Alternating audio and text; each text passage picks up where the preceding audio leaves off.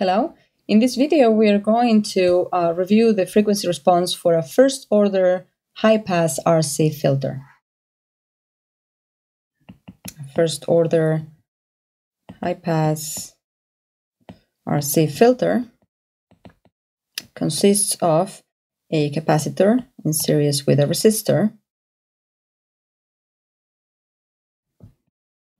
There's my input V in, and the output is taken across the resistor. Now I'm going to come up with an expression for the transfer function of this circuit, which is simply the ratio of the output to the input as a function of frequency. In this case, the ratio of V out to V in is also an expression for the voltage gain as a function of frequency. Before I proceed with the circuit analysis, I'm going to write down the impedances for my components. For a capacitor, the impedance 1 over j omega c. For a resistor, the impedance is simply the resistance R.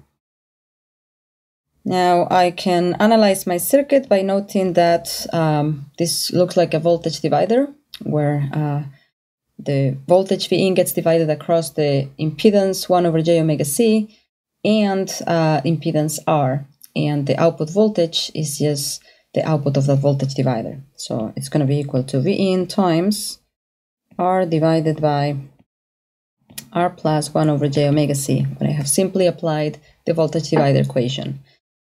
Now my voltage gain is just going to be the ratio of V out to V in, and so it'll be equal to R divided by R plus 1 over j omega c. And I can simplify this by dividing numerator and denominator by R, and so I'm left with 1 divided by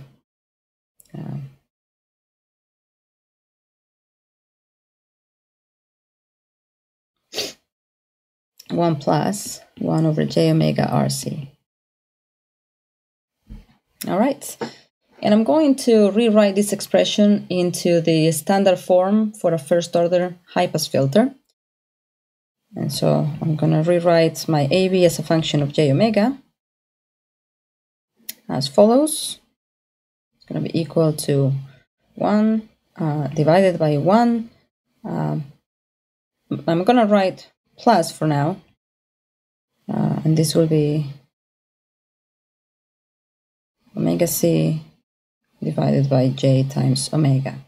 But now notice that 1 over j is equal to minus j, and so I'm going to make that substitution. So this will be equal to 1 divided by 1 minus j omega c divided by omega, where omega c is equal to the cutoff frequency for a first-order high-pass filter, which is just 1 over RC in radians per second.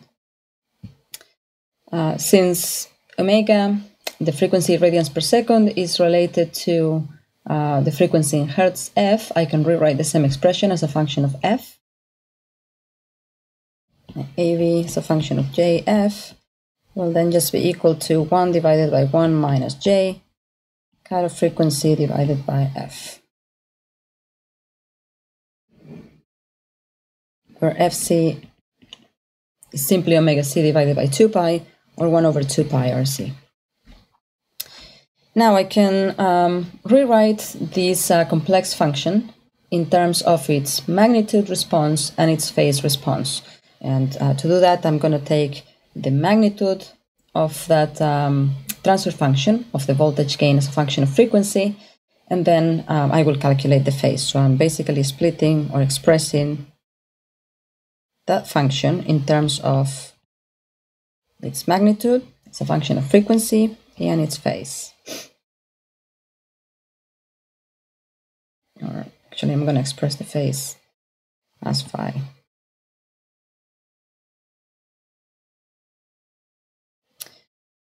All right, the magnitude of 1 over 1 minus j fc over f, since I have a ratio, is going to be equal to magnitude of the numerator divided by magnitude of the denominator. And so it's going to be equal to, magnitude of the numerator is 1, magnitude of the denominator is the square root of 1 squared, which is simply 1, plus fc divided by f squared. And my phase response is equal to the phase response of the numerator minus the phase response of the denominator. So 0 minus, and the phase response of the denominator is going to be equal to the negative inverse tangent of Fc over F.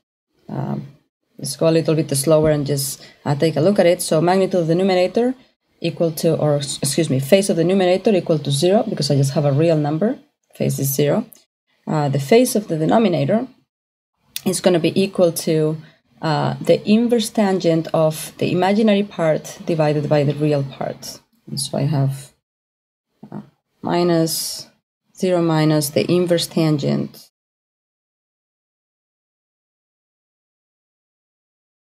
of Fc divided by F minus Fc divided by F divided by 1. Now, the inverse tangent of a negative angle equals the negative inverse tangent of that angle, and so I can combine this negative and that negative to make a positive. And so the overall result is just going to be the positive inverse tangent, in this case, of Fc divided by F. And again, this is just the magnitude response, AB. That's the phase response, phi.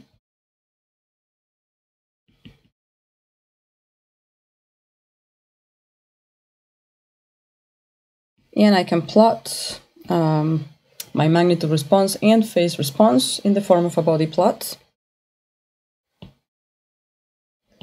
just like I did for the low-pass filter. And in my Bode plot, first I will plot that expression for magnitude. And the result will be a function that is constant for high values of frequency, but then as the frequency becomes lower and as it gets past a certain point, the cutoff frequency, it starts decreasing at the rate of approximately negative 20 dBs per decade.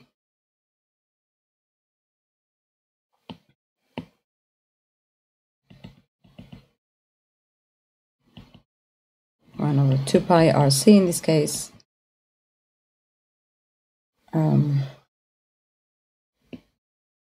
I'm gonna call this my AV max. And this is a plot of my magnitude response in dBs. Just as in the case of the low-pass filter, we are doing a piecewise linear approximation with this Bode plot. In reality, the function at the corner frequency or the cutoff frequency is going to have a smoother transition. And by definition, the cutoff frequency will be the point at which the value of the transfer function, or in this case the voltage gain, is 3 dBs below that maximum value. I can now plot my phase response.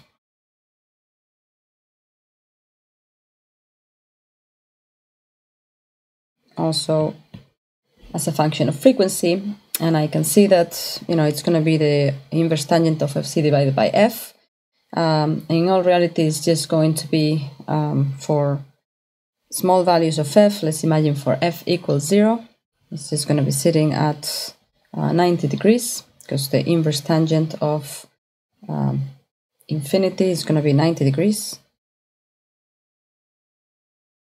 And then at approximately 1/10 of the cutoff frequency, it's going to start decreasing until it reaches its final value at approximately 10 times the cutoff frequency.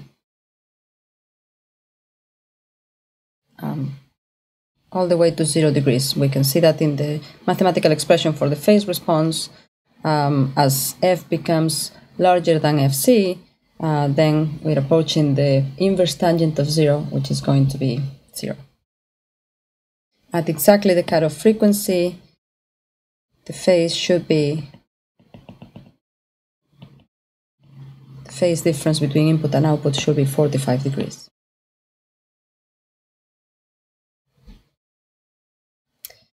All right, and that will be a review for the frequency response of a first order RC high-pass filter. Thank you.